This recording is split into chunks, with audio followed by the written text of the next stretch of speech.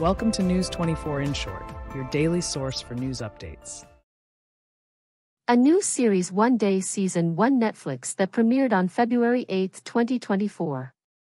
So, what's this show all about?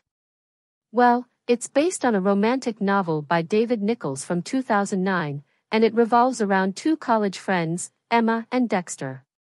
Emma and Dexter spend their graduation night together, but then they head off in different directions in life. Despite going separate ways, their lives are still connected over the years. It's like a journey through time, you know? The show was created by Nicole Taylor, who also worked on the BBC series, Three Girls, and Gal Gadot's Heart of Stone. And the team behind it includes producers like Rona Ben, David Nicholls, and Jude Lipnitsky. Now, the important part, how can you watch it? One Day, Season 1 is a Netflix original, which means you can only catch it on Netflix. So, if you don't have a subscription yet, you'll need one. They've got different plans, ranging from $6.99 to $22.99 per month, each with its own perks, like ad-free viewing.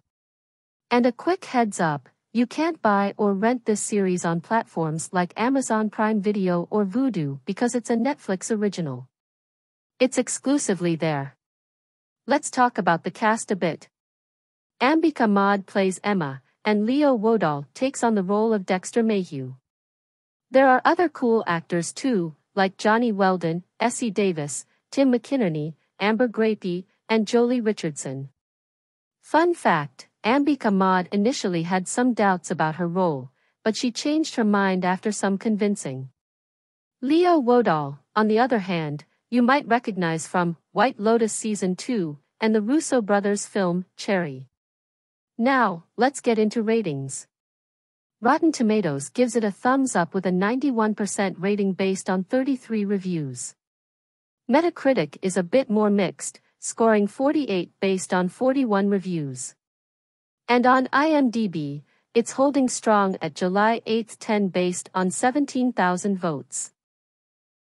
Follow News 24 in short and subscribe to our YouTube channel.